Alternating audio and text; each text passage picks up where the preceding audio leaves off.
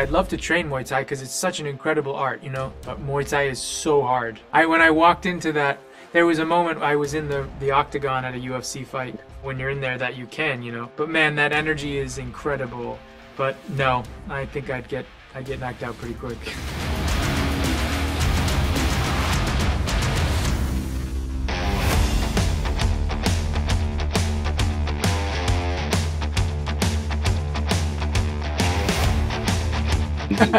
Absolutely, I'd love to try a mullet hairstyle. Yes, like it wasn't my Dalton, that Dalton, the original Dalton, which is really the OG Dalton. I couldn't ever top that, so I had to find my own way. But I would love that. Yeah. I know who you are.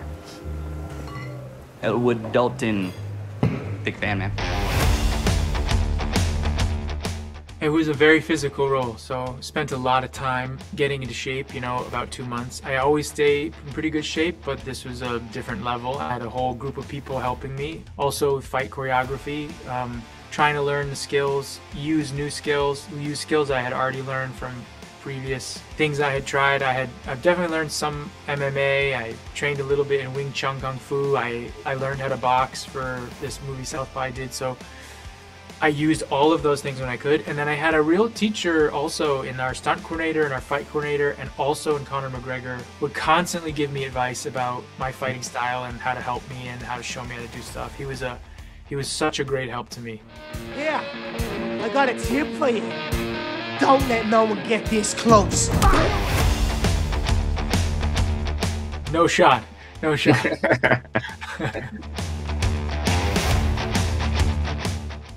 Ooh, I don't know. No, not to fight with anybody, but I'd love to train Muay Thai because it's such an incredible art. You know, to me, what I love is the training of the art. I like sparring, but ultimately, in the end, it's really learning the techniques and understanding them. That the journey that I've always enjoyed. It's learning a language. You know, it's learning something new, and I always love doing that as a performer. Is learning new things. But Muay Thai is so hard.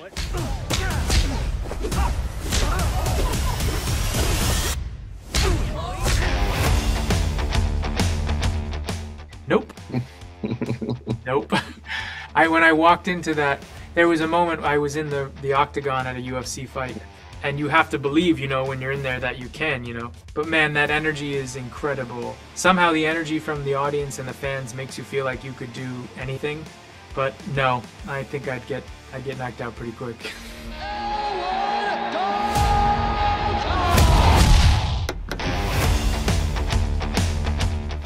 Well, I think, you know, I'd probably be a black coffee man, you know, I gotta say. I do share that similarity with Dalton. I'd probably ask for a coffee. I do love coffee. You get a black coffee? Oh, yeah, we don't have that. Sorry. What are you drinking? Okay, Jake, thank you so much for your time. Hope to see you in Thailand one day. I hope so too.